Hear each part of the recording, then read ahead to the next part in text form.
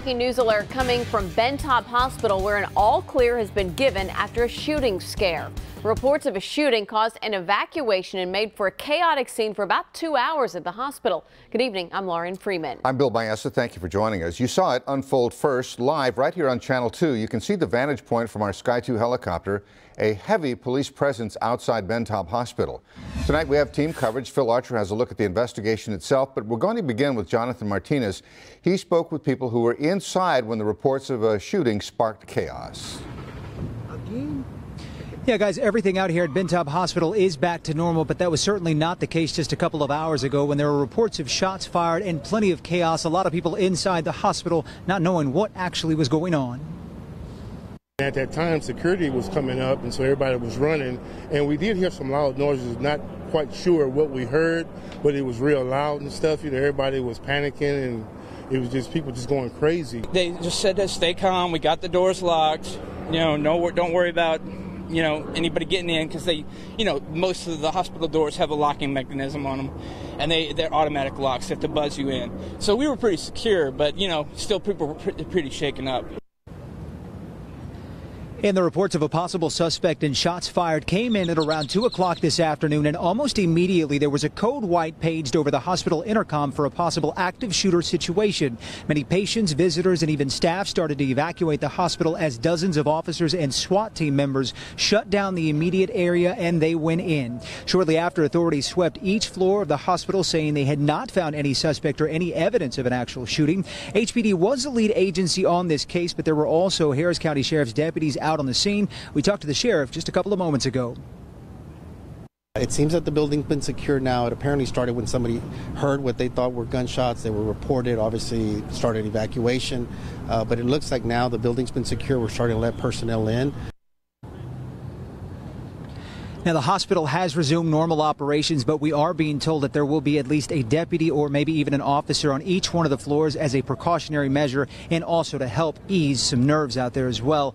In the meantime, that investigation does remain ongoing. We are reporting live from Taub Hospital. I'm Jonathan Martinez, KPRC, Channel 2 News. Jonathan, thank you. We continue our team coverage tonight with Phil Archer. Phil has been covering this for us all afternoon. So what's the latest tonight, Phil? Well, you can see at the emergency room entrance, a lot quieter now, a lot more chaotic. Just earlier this afternoon, around 2 p.m. is when that report came into police of shots fired inside the hospital building. What we were told by police sources is that the report was there was a man up on the second floor in the section, the eye, ear, nose, and throat section, that had become irritated, pulled a pistol, and fired into the ceiling. Well, as soon as those reports, multiple reports, began coming into police, they pulled a code white. I think Jonathan just mentioned it. Code white means active shooter in the hospital. And at that point, they began evacuating some employees and patients, while at the same time locking down the hospital and locking in other employees and patients, while the SWAT floor swarmed the building. Now, the SWAT officers moved through every floor, searching it from top to bottom. They did a second search with a dog. They never found that suspect. And according to Chief Art Acevedo, didn't find any signs of a shooting either. Multiple individuals heard someone yell very loudly, distinctly, drop the gun, and shortly thereafter they heard two distinct loud bangs. That's from multiple people that we have debriefed. We still have not found physical evidence of an actual shooter. We haven't found any damage, any casings, and we have not found, thank God, anybody's been injured or shot. They got the all clear around 4 o'clock.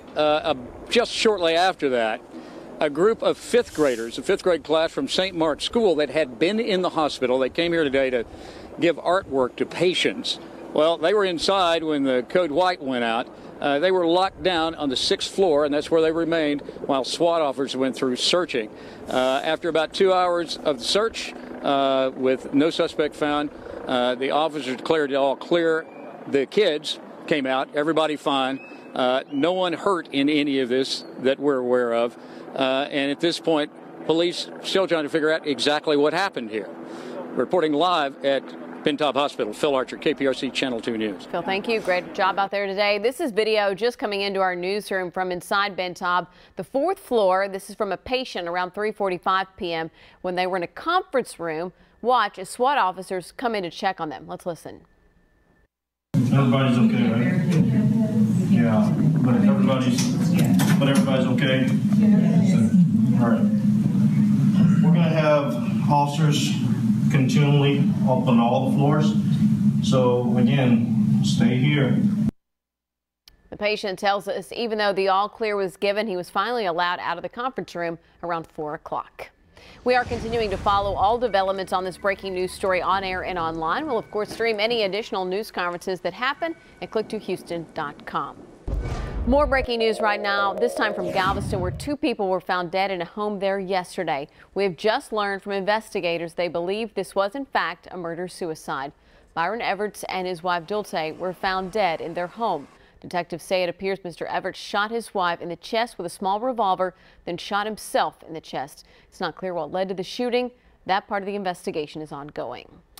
President Donald Trump's administration today announced strict enforcement of immigration rules, which could ultimately mean rapid deportations of some undocumented immigrants. Local groups are concerned about what this is going to mean for families already living here in Houston. Channel 2's Ryan Korsgaard joining us live from downtown with reaction to this. Ryan? Bill, the White House tells us it is following the law. Critics say something different. They say it tears families apart. Following loud immigration protests all across the country, coming new orders from the Department of Homeland Security to put into place the president's plan to increase immigration enforcement.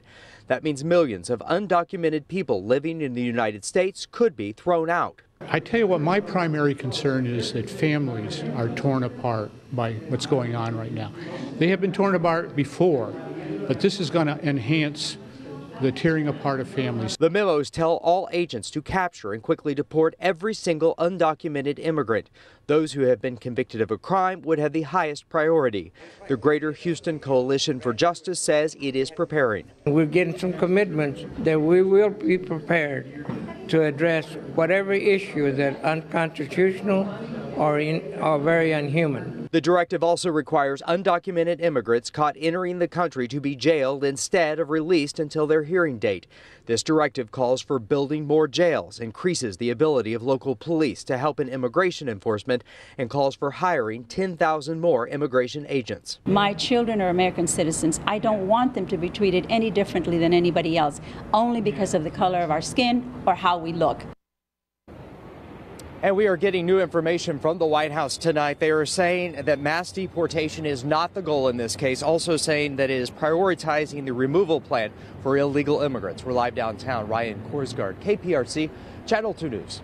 Ryan, thank you. Now to a developing story. The families of 4 Texas men are mourning their loss after a small plane crashed into a shopping mall in Australia. Now, these 4 men from the Austin area were on a golf trip with their wives when their plane went down.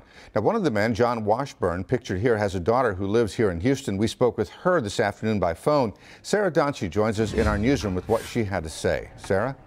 Bill, right away in our phone conversation with Davis Griffin, it was obvious how much she loved her dad. Remembered him as a family man and a man who was pursuing his passion of golf. What was a dream vacation for John Washburn ended suddenly and tragically when a plane he was in crashed Tuesday in Melbourne, Australia, killing him, 3 friends, and their pilot. Washburn's daughter, Davis Griffin, lives in Houston and remembers her father fondly. He's thoughtful, and he's calm, and he's kind. And he was really, really smart. And he was a really good dad. Washburn, a retired attorney, lived near Austin. An avid golfer, he took a trip with his wife and 3 other couples to Australia to play the game he loved. A couple months ago, they call it shooting your age. He shot a 67, which is how old he is. And it's like a big deal for all the guys because it's just an amazing round. And, you know, so he just had done that and was really excited about that. Washburn had been married for nearly 45 years. His daughter and extended family will soon fly to Australia to remember the father, grandfather, and husband they so dearly loved. He was pursuing what he loves to do. I mean, he was pursuing his passion, so I guess, you know, that gives some comfort, right? What a sad day for all of those families. John Washburn leaves behind 2 children and 4 grandchildren. He was 67 years old. The wives of all of those men are still in Australia. None of the women were on that flight, though. Nobody else inside the mall was hurt in the impact. The cause of the crash, though, is still under investigation. Live from the newsroom, Sarah Donchi, KPRC, Channel 2 News. Thank you, Sarah. We're following a breaking news alert for you right now. A federal judge has blocked Texas from cutting off Medicaid dollars to Planned Parenthood. Texas took action against Planned Parenthood in 2015 after secretly recorded videos were taken by anti-abortion activists that caused a great deal of controversy. A thief ends up unconscious, and it was caught on camera. Coming up, how he managed to knock himself out during a heist. And what a day this afternoon. Lots of blue sky out there. Temperatures right there in the mid-70s. In fact, we got up to 77 this afternoon. A wonderful afternoon. It's going to be a cool night, and then we're going to see lots of sunshine as we continue through the week. We're going to see some changes, too. Short sleeves, but for how long? The forecast is straight ahead. And an update now on a pit bull who was used as a bait dog in spring, how Calvin is doing now after surgery. As we head into break, here's Lester Holt with a look at what's ahead on this evening's NBC Nightly News. Lester. Bill and Lauren, ahead for us tonight. The president speaks about the wave of threats against Jewish community centers across the country. We'll have details of the fiery plane crash in Australia and the Texans who were among the victims. Plus, as actor David Cassidy announces his battle with dementia, we take a close look at its many forms and causes on NBC Nightly News right after Channel 2 News at 5. New at 5, an update on a story that touched many hearts when it first aired. A pit bull named Calvin that was used as a bait dog in spring is doing well tonight after having surgery to repair a joint in its hind limb. We are told the surgery was successful and that the dog is scheduled to go home with its adopted family. We have new information for you tonight in a story that we brought you as breaking news in our newscast this morning. SWAT officers surrounding a motel in southwest Houston. A short time later, police made an arrest at America's Inn and Suites off the Southwest Freeway. Channel 2's Kathy Hernandez was the first reporter on the scene and spoke to the man arrested and his family. They said I had a hostage in there. Now they saying that I own a shotgun. I don't have no weapons. But police say they recovered this shotgun, video you'll only see on 2, in Corinthian Phillips' room. They say he pointed it at some people during an argument in the parking lot of the America's Inn and Suites early Tuesday morning. They say a security guard watched it on surveillance video and called police. Officers say Phillips was in room 252, along with 3 other adults and 3 children. People in the room refused to cooperate with the officers. One of them was Phillips' brother, Deshaun White. We feel like we didn't do anything, so like, what's the point of y'all harassing us? And police say they learned Phillips, who rented the room, is a convicted felon. They called in the SWAT team. They was like, come out and stuff, and that we got the building surrounded and stuff like that. So we were like, we just gonna go ahead, you know, his kids up in there and stuff. We don't want no kids to get hurt or nothing like that. Officers arrested Phillips. At 21, he's been arrested several times, convicted of aggravated assault with a deadly weapon back in 2012. He served 2 years in prison. They just trying to find a reason to arrest me because I closed the door in some officer's face. I'm gonna beat this and come home, and man, it just is what it is. I don't care. Police say they also found crack cocaine and marijuana inside this room at this motel. Phillips will now be charged with a felon in possession of a firearm. All 3 children, ages 2 years old, 4 months old, and 2 months old, are now with family members. Reporting in Southwest Houston, Kathy Hernandez, KPRC, Channel 2 News. Kathy, thank you. Topping news around the nation now. 2 men had to be rescued when their boat capsized in a Florida lake. Here's the video. It was shot Saturday morning by the Seminole County Sheriff's Office. The men told officials that the boat began taking on water and then overturned, as you see here, about 10 minutes later. Well, a rescue helicopter spotted the boaters, and then they dropped emergency inflatable devices to keep them afloat until a rescue boat arrived. The men made their way to that boat where rescue crews pulled them out of the water.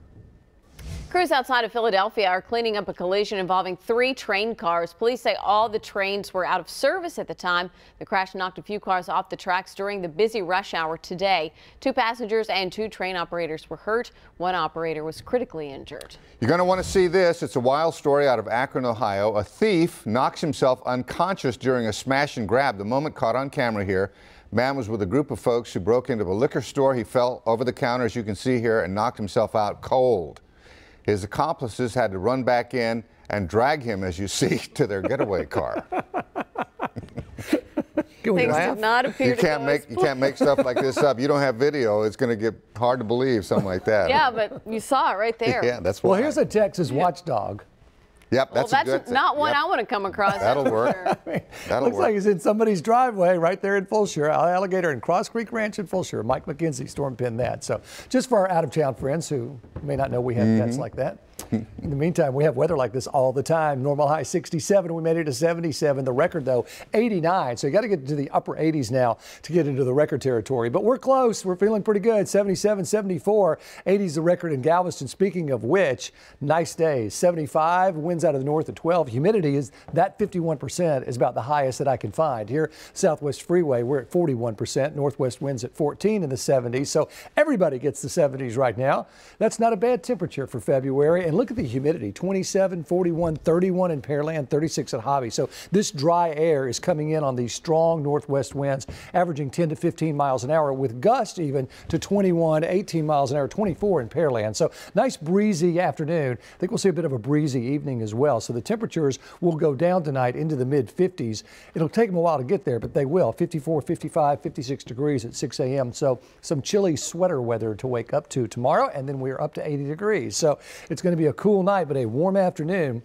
As we go into Wednesday, it gets even warmer for Thursday and Friday because of a system coming out of Northern California. But this is a real troublemaker for these folks out here. They have winter storm warnings for as much as 2 feet of snow in the higher elevations.